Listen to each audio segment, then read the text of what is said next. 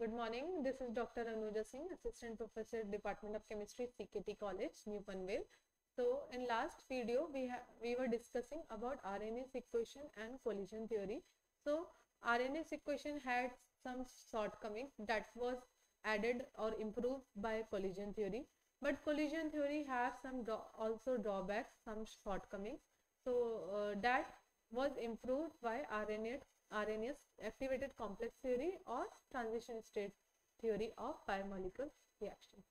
So this theory gave a better understanding of activation energy and other things that were not defined by collision theory.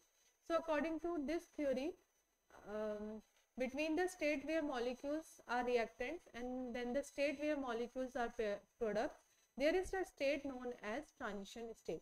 Means the transition state is in between the reactant and product. Means reactant is converting into product. So in between a complex used to form, that is known as activated complex or transition state complex. So this theory considered mainly three main points. First is the concentration of the activated complex. Second, the rate at which the activated complex break apart. And third, the activation, how the activation complex break apart, means it is converting into the product or it is giving back the reactants. So through this diagram, try to understand that there is this reactant and it is converting to product. So in between a complex used to form, that is known as activated complex, or we can also say it transition state complex. So this theory was put forward by M. Poland and Henry, and it includes some thermodynamic concepts. So following are the postulates of activated complex theory. So first is the all chemical reaction occur through the formation of an interstate known as activated complex before the reactants get converted into product. Second is the activated complex is formed by rearrangement of atoms and molecules of the reactant molecules. Third is this activated complex has some transition existence and hence it is known as transition state complex. It exists in the equilibrium between the reactant and product and it has high potential energy. Then the activated complex decomposes into product and the rate of the reaction is given by the decomposition of the activated complex into product. So reactant will convert into activated complex and further it convert to and give us product. So here the energy of activation energy is also takes role. It is the additional energy that a molecule requires to convert to form the activated complex. So finally the E energy will be given by E A equal to AAC minus ER. EAC yani energy of the activated complex and ER is the energy of the reactant molecule. So what is activated complex?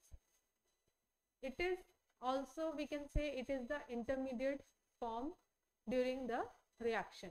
So this intermediate we cannot identify or we cannot characterize, but it forms during the reaction. Means there will be the bond breaking and bond forming process will take place.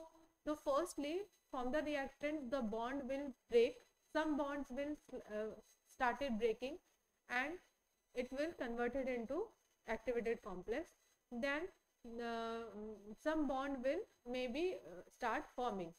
So then it will activated complex will convert into product. So it is a bond forming and bond breaking process. So the state of particles that is in between the reactant and product, that is known as activated complex. The activated complex is unstable arrangement of atoms that exist for a moment at the peak of the activation energy barrier. Because of this high energy, the activated complex exists for extremely short period of time, that is about 10 to 13 second inverse, and this is equally likelihood that the activated complex either reform the original reactant or goes on to form product. So further, if you see using with this diagram, so there are hydrogen atoms and oxygen atoms. So hydrogen and oxygen atoms come together and they form all activated complex. Then the bonds will break of hydrogen hydrogen bond and oxygen oxygen bond, and it will form water molecules. So two water molecules will form as a product. So now what is the difference between activated complex theory and collision theory? So we know the activated complex theory is the thermodynamic energy which describe the presence of transition state between the reactant and the product, while the collision theory describe the progress of chemical reaction through the collision of reactants to form product. So if we see the concept wise, chemical reaction processes through an activated complex in the transition state, and in collision theory the chemical reaction progresses through the collision between reactants having enough kinetic energy and proper orientation.